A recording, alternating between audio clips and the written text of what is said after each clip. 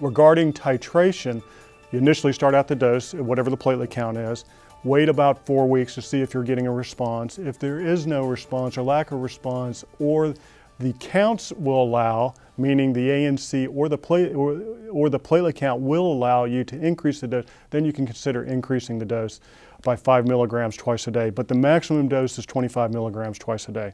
So if you're starting out with 15 milligrams twice a day, you got a little leeway in increasing your dose up to 25 milligrams twice a day.